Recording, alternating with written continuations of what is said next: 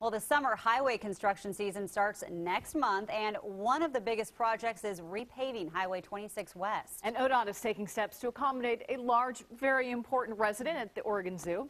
KOIN Local 6 reporter Ken Body continues our coverage of the Local 6 headlines. Ken?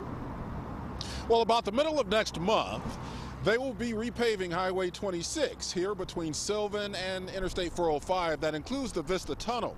Now, all of this is right next to the Oregon Zoo, and there's a very special resident of the zoo that ODOT does not want to upset. Rose 2, one of the 7 elephants at the Oregon Zoo, is about 14 months pregnant. She's due around the end of the year. So when ODOT begins the paving on Highway 26, they're going to minimize the noise and vibrations that Rose 2 will hear and feel. Probably the most critical thing is that she might lose the baby, because if she gets upset, she can get really excited, and she might lose the baby that way.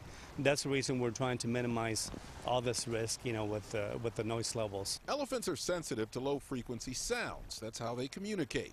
ODOT says they'll start paving on the eastbound lanes furthest from the zoo so Rose 2 can get used to the sounds. And they'll stop work altogether on a mile-long stretch of Highway 26 for 4 months during the critical part of Rose 2's pregnancy. ODOT says it's not unusual for them to accommodate wildlife. But this is a little bit unusual because elephants are not native to Oregon, so we haven't had any dealings at all that I'm aware of with elephants. This will be Rose 2's second calf, fathered by Tusco.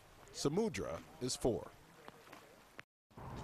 And the zookeepers say that the pregnancy for Rose 2 is going quite well right now. We don't know at this point whether it will be a boy or a girl.